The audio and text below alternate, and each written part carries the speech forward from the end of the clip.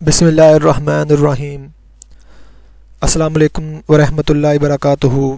मैं अपने तमाम सब्सक्राइबर को वेलकम करता हूं जो मेरे चैनल के साथ लिंक हैं, और मैं उनको भी वेलकम करता हूं जो मेरे नॉन सब्सक्राइबर हैं और जो मेरी वीडियो को वॉच करते हैं। तो मैं सबसे पहले यही कहूँगा कि मेरे चैनल को ज़्यादा से ज़्यादा शेयर करें, और जो वॉच करते हैं मेरे चैनल को सिर्फ वो भी सब्सक्राइब करें, ताकि मेरे और बेल आइकॉन पे क्लिक करें ताकि मेरी लेटेस्ट वीडियो आप तक इजी तक पहुंच सके। आप सब्सक्राइब करेंगे, मुझे मोटिवेशन लेक्चर मिलता है कि मेरे बच्चे मेरे चैनल के साथ लिंक है, मेरे चैनल को देख रहे हैं। तो आज का टॉपिक जो है MGT503 है, principle of management. Principle of management का टॉपिक है ये, planning process and goal levels. 23 lecture है, ये देखेंगे आज हम। और सबसे पहले हम प्लानिंग देखेंगे। प्लानिंग होती क्या है? प्लानिंग इस गोल को सेटिंग करने के लिए गोल को सेटिंग करने के लिए, डिटरमिन के लिए या अचीव गोल के लिए प्लानिंग करना बहुत ज़रूरी होता है। जब तक आपके पास प्लान ही ना होगा तो आप अपने गोल को अचीव नहीं कर सकेंगे। फॉर एग्जांपल है, मैं एक एग्जांपल देता हूँ आपको। चलो ये दोनों समझा के मैं आपको समझ देता हूँ कि एक गोल जो होता है ना, एक फ्यूचर टारगेट को अचीव करने के लिए, रिजल्ट फ्यूचर को टारगेट को फ्यूचर टारगेट को और उसके रिजल्ट को ऑर्गेनाइजेशन विश टू अचीव। मतलब उसकी विश होती है कि हम अपने ऑर्गेनाइजेशन के टारगेट को और उसके रिजल्ट को अचीव करें। और planning is mean is the device to for the attempting to the reach the goal. और जो प्लानिंग होता है ना, वो गोल तक पहुंचाता है हमें। डिवाइस्ड, ठीक है, ये लिखा हुआ है, वो प्लानिंग गोल तक पहुंचाता है। अब मैं आपको इसकी एग्जांपल दूंगा। अब आपने लाहौर जाना हो तो सबसे पहले आप प्लानिंग करते हो कि हम कौन सी बस के ज़रिए जाएंगे, कहाँ जाएंगे, किधर जाएंगे, किस तरह जाएंगे, ये प्लानिंग कर रहे हो। और उसके बाद आप अपने गोल को देख पाते हो, उस पोजीशन को जहाँ आपने जाना होता है। वो सब का आपका गोल ही होता है, आपकी पोजीशन होती है, हमने इधर तक फॉर एग्जांपल आप पेपर देने जाना है तो यहाँ सेंटर है, तो हमने पहले प्लानिंग करते हैं हमने किस तरीके से जाना है, वो आप गोल को रीच करने के लिए जा रहे हो। ठीक है, तो प्लानिंग बहुत ज़्यादा इंपॉर्टेंट पार्ट होती है, ठीक है, बिजनेस के लिए। ठीक है, और उसके बाद ऑर्गेनाइजेशन मिशन होना चाहिए। मतलब आप विदाउट मिशन नहीं कर सकते परफॉर्म। ये फंडामेंटल रीजनिंग एग्जिस्टेंस है, मतलब बहुत ज़्यादा एक फंडामेंटली चीज़ है ऑर्गेनाइजेशन की।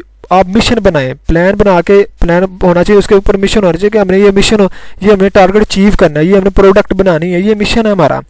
ठीक है, मिशन स्टेटमेंट क्या होती है कि डिक्लेरेशन होती है बोर्ड की, जिसमें बेसिक यूनिक पर्पस और scope of the operational and description of the organisation other type, मतलब बहुत सी अदर टाइप्स भी डिस्क्रिप्शन की जाती है ऑर्गेनाइजेशन की, उसके पर्पस किया जाता है, उसकी यूनिकनेस की जाती है, उसका स्कोप किया जाता है ऑपरेशन का, वो मिशन लेकर हमें चलना होता है। ठीक है, तो ये सारा हर एक मिशन, ऑपरेटिंग का अलग मिशन होता है, एम्प्लॉय का अलग मिशन होता है। ठीक है, हम देख लेते हैं mission warranty of the purpose. अब देखो मैनेजर का क्या होता है। Manager mission of the statement can the benchmark against to the एवलेट success. वो मैनेजर क्या होता है, बेंच मार्क उठाता है, वो ये कहता है कि हमने मिशन है हमारा, उसका ये मिशन है कि हम इस टारगेट को, इस प्लान को, इस टारगेट को किस तरह सक्सेसफुली बनाओ, किस तरह एवलेट सक्सेस कर सकें। ठीक है, किस तरह हम इसको अचीव कर सकें। ठीक है, तो मैनेजर ये उसका ये मिशन होता है। एम्प्लॉय का मिशन होता है कि certain defined common purpose and naturally neutral organization reality and help to foster sense of the community among of the members। मतलब उसका मतलब क्या है कि वो अपने उसकी मिशन ये होना चाहिए कि जो इसको मिशन दिया गया उसके साथ लॉयल्टी के साथ, और उसे अच्छे तरीके से करे, जल्दी से करे, अपनी कंपनीज के साथ सिंसियर ले। ठीक है, तो वो इसका मिशन है कि जो इसको मिशन दिया होगा वो लॉयल्टी के तरीके से करे और उसको अपनी फैमिली की तरह समझ कर उसके मिशन को कंप्लीट करे जल्दी से। External group for external group mission statement provide the unique inside of organisation value of the for future direction. मतलब वो ये देखते हैं कि हमारे जो एक्सटर्नल ग्रुप के मेंबर हैं, मतलब एक कंपनी है, दूसरी कंपनी उसके जो बिल्कुल सेम है, तो उसको देखते हैं कि उसके अंदर क्या यूनिकनेस है। ठीक है, वो क्या चीज़ प्रोड्यूस कर रही है, तो वो उसको मतलब उसका मिशन होना चाहिए, उसका मिशन होना, उसको भी टारगेट करे। ठीक है, आगे ये जो ऊपर वाला छोड़ दिया, ये तो इसमें लेक्चर में दिया होता, पिछले चैप्टर में तो ये नहीं आता पूछता। ठीक है, तो आगे देख रहे हैं type of the plans. Type of the plans होते हैं जो स्टैटिक स्ट्रेटेजिक प्लान क्या होते हैं? Organisation wind establish overall objective, मतलब अपने ओवरऑल ऑब्जेक्टिव को कैसे उसने अचीव करना है, एस्टेब्लिश करना है। Position organisation term of the environment, और ऑर्गेनाइजेशन पोजीशन की इन्वायरमेंट के हिसाब से ऑर्गेनाइजेशन की पोजीशन को किस तरह उसे मेंटेन करना है, ठीक है, एवेल्यूएट करना है, ठीक है, और किस तरह अपनी कंपनी को लेके जाना है।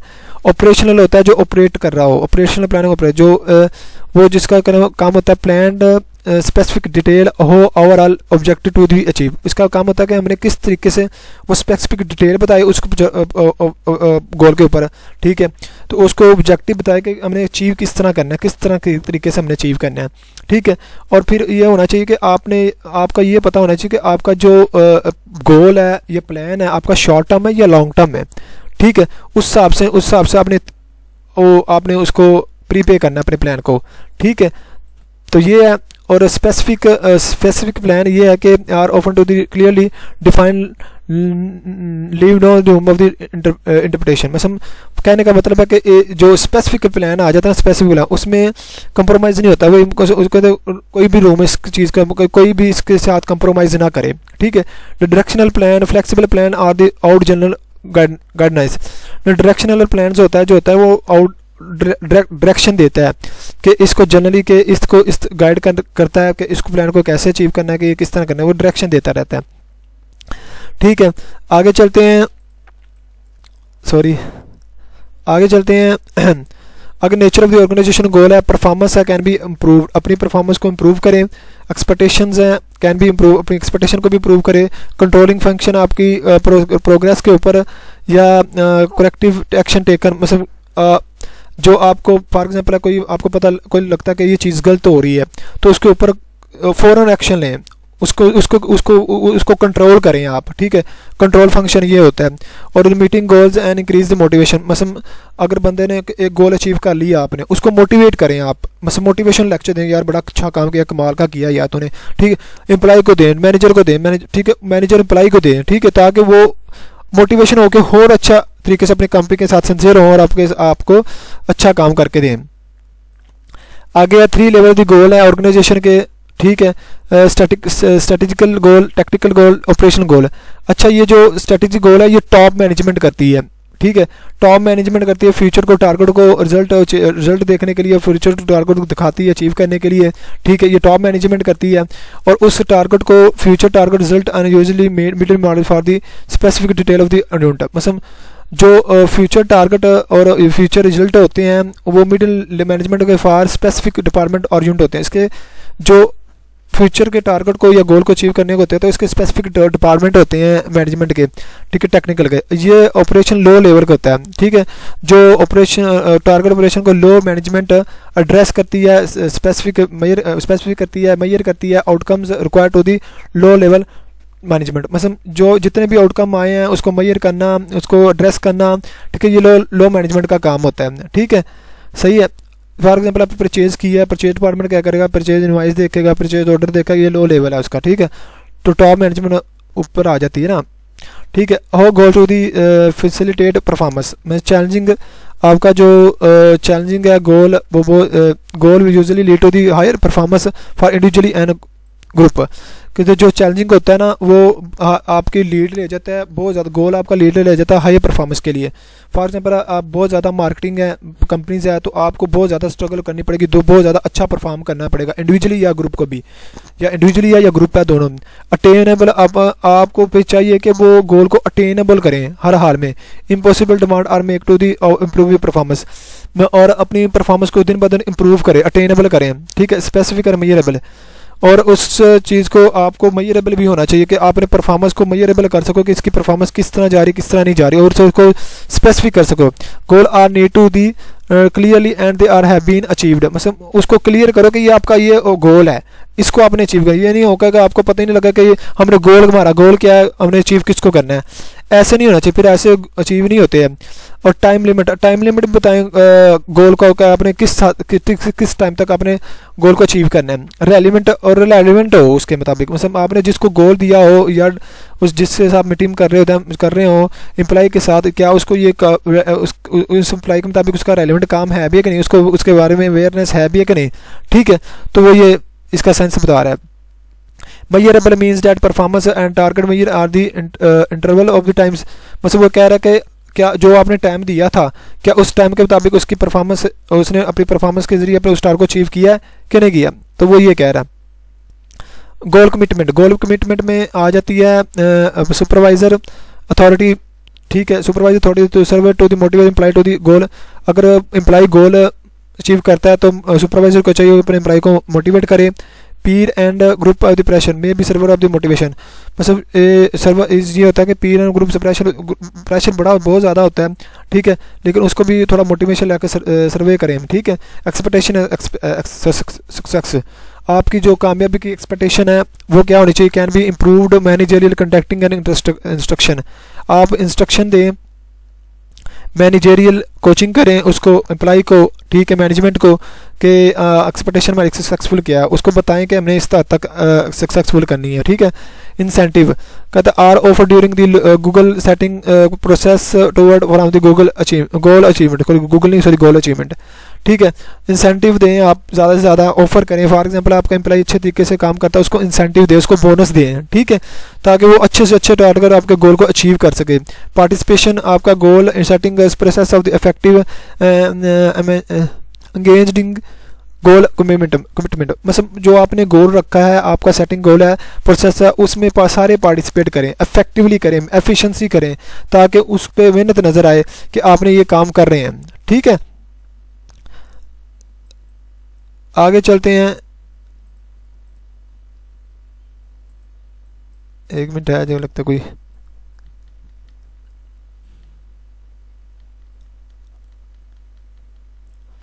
आगे चलते हैं, सॉरी है, चलिए आगे चलते हैं कि आपका बिहेवियर क्या होना चाहिए, effect behaviour effect of influence content of the goal commitment, ठीक है। गोल प्रोवाइडेड डायरेक्शन, आपका मतलब ये होना चाहिए कि आपने जो गोल दिया उसकी डायरेक्शन होनी चाहिए, ठीक है, ताकि actions and attention and action toward activity to relate these goal and other to the activities, मतलब आप उस कहने का मतलब एक डायरेक्शन होनी चाहिए ताकि उस डायरेक्शन के ऊपर लोग चल सकें, उसको गोल को अचीव कर सकें उस डायरेक्शन के जरिए, ठीक है। बस ये नहीं होना चाहिए कि आपकी डायरेक्शन ही नहीं है और आप गोल को अचीव करने चल पड़े हो, ऐसा नहीं होना चाहिए। वो कह रहे हैं डायरेक्शन पता होनी चाहिए ताकि आप उसके ऊपर एक्शन लें और उस एक्टिविटी को आगे लेकर अपने गोल को अचीव कर सकें, ठीक है। तो वो ये कह रहा है। आगे चलते हैं, goal to which committed to boost effort by the mobilizing energy, मतलब वो कह रहा है कि अगर आप अपने गोल से कितने कमिटेड हैं उसको बूस्ट अप करें, उसकी एनर्जी को बूस्ट अप करें, उसको मोटिवेशन लेक्चर दें, ठीक है, उनको मोटिवेट करें, ठीक है, ताकि वो अपने गोल से ज़्यादा कमिटमेंट हो सकें, ठीक है। Presidency involve on the maintaining direction effort on the behalf of the goal unit of the reach, मतलब मेंटेनिंग करता है डायरेक्शन को मेंटेन करके और एफर्ट करता है behalf of the goal in the reached, मतलब वो कहता है कि अपनी डायरेक्शन को मेंटेन रखते हुए ना अपने गोल को अचीव करता है, अपने गोल तक पहुंचता है, ठीक है, इसके जरिए। Goal setting and planning our goal of the अप्रोपोर्शनेटली challenging, मतलब जो गोल सेटिंग है और जो आपकी प्लानिंग है बेशक आपकी चैलेंजिंग अप्रोचमेंट है और उसको हर हाल में आपने अचीव करना है, ठीक है, और गोल सेटिंग भी होनी चाहिए, प्लानिंग भी होनी चाहिए, इसके अलावा आपका मतलब आप अचीव नहीं कर सकते। इम्पैक्ट क्या होगा, इंपॉर्टेंट गोल परफॉर्मेंस हो क्या होगी, specific influence of other computer job knowledge and ability, मतलब फॉर एग्जांपल है कि इसका मतलब है कि आपने जो बंदे को इंडिविजुअली वर्क दिया हुआ है क्या वो उस जॉब के रिलेटेड है या उसको जॉब के रिलेटेड एबिलिटी रखता है, नॉलेज रखता है, वो दे। Complexity may be affect degree to the goal directed work behaviour influence of the job performance, मतलब वो कह सकता है कि आपका जो गोल है, आपका जो टास्क है वो इतना कम्प्लेक्स नहीं होना चाहिए कि बंदे को समझ ही ना लगे कि उसने कुछ अचीव क्या करना है, कि जो उसके बिहेवियर पर इन्फ्लुएंस जो परफॉर्मेंस के ऊपर बुरा असर पड़े, तो वो क्लियरली बताएं उसको, ठीक है, कम्प्लेक्स ना हो, अंडरस्टैंडेबल हो, ईजी हो, ठीक है। सिचुएशनल कंस्ट्रेंट, ठीक है, include the such of the things having properly tools material and equipment. मतलब उसका मतलब क्या है कि आपने कोई टारगेट अचीव करना है, कोई चीज़ बनानी है, उसको प्रॉपर्ली टूल दें, मटेरियल दें, इक्विपमेंट दें, ताकि वो अपने सिचुएशन को कंस्ट्रेन कर सके, ठीक है, उस हिसाब से उस तैयार कर सके। नॉलेज ऑफ द रिजल्ट, आपने ये देखना है कि उसके फीडबैक क्या है, उसके बारे में feedback about the progress enable individually to process toward the goal attainment.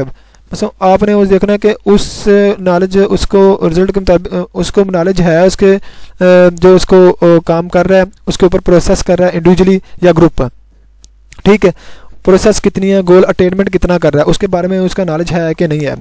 तो ये वो कह रहा है, ठीक है। आगे देखते हैं कि planning process can be promote innovation organisation. Organisation mission statement can be primary means of the encourage innovation. मतलब वो कहते हैं कि इनकरेज करते हैं ऑर्गेनाइजेशन मिशन को कि आप इनोवेशन को एक यूनिक चीज़ बनाओ, ठीक है, उनको वो करते हैं। प्राइमरी मीन्स मतलब होता है, एक सब्जेक्टिव भी होता है, इनकरेज करते हैं, मोटिवेशन देते हैं।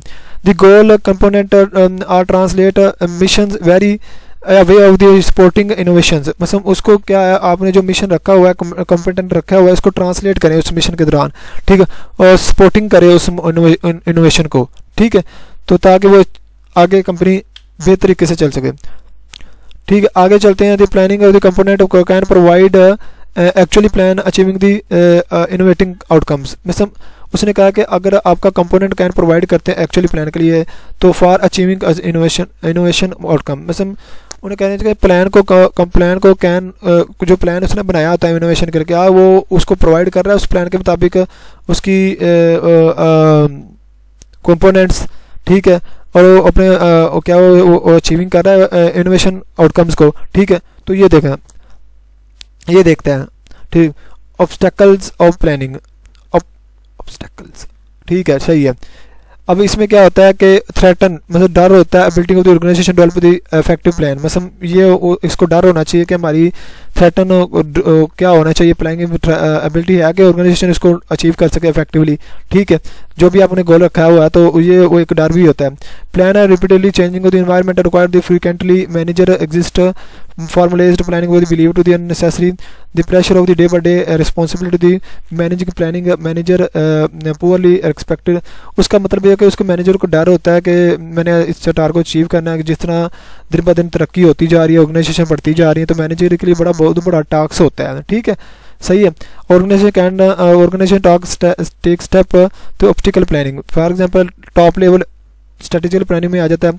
Top level management administrate for the supporting of the planning system. Top manager इसको सपोर्ट करे, ठीक है, उस मैनेजर को, ठीक है, टॉप मैनेजर जो टॉप सपोर्ट करे, उसको मोटिवेशन लेक्चर दे।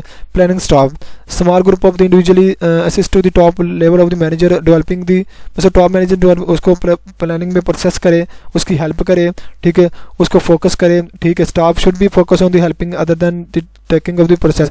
क्या स्टाफ उसकी वाकई में हेल्पिंग करता है? तो ये देख कंसिस्टेंसी प्लानिंग, क्या वो develop out the alternative plan use environmental condition involved differently and respective, ठीक है। Organising plan unwise and अनफिजिबल। उसका मतलब क्या उसके प्लान में क्या जो भी कंडीशन आ जाए, ठीक है, क्या उसके प्लान में कंसिस्टेंसी है या कि नहीं, ठीक है। मतलब वो डिफरेंटली आ सकती चीज़ें कर हो सकती हैं कंडीशन के हिसाब से, ठीक है। अनफिजिबल हो सकता है, अनवाइज हो सकता है, ठीक है, प्लान, ठीक है। और ऑर्गेनाइजेशनल प्लान अनवाइज हो सकता है, अनफिजिकल हो सकता है। तो उसकी कंसिस्टेंसी प्लानिंग में क्या, वो किस तरह अपने प्लान को लेके चलता है, ठीक है। आज का लेक्चर यही था। आई होप सो आपको समझ लगी होगी। मेरे चैनल को ज़्यादा से ज़्यादा सब्सक्राइब करें ताकि मैं आपको ज़्यादा से ज़्यादा अच्छे लेक्चर प्रोवाइड कर सकूं और ज़्यादा से ज़्यादा अच्छे आपके लिए अच्छी अच्छी चीज़ें लेके आ सकूं। आगे मैं फाइनल टर्म के इसके क्यूज़ भी डिस्कस करूंगा, हर बुक के MGT फाइनेंस और इको के इंग्लिश के सारे डिस्कस करूंगा फाइनल टर्म के, और असाइनमेंट भी सॉल्व करेंगे। आगे आपकी असाइनमेंट भी आनी है इंशाल्लाह। आज इसलिए लेक्चर अपलोड करूँगा कि लेक्चर की जो टेंशन वो ख़त्म हो जाए, फिर असाइनमेंट को देखेंगे हम इंशाल्लाह। तो आई होप सो आपको समझ लगी होगी। Thank you so much.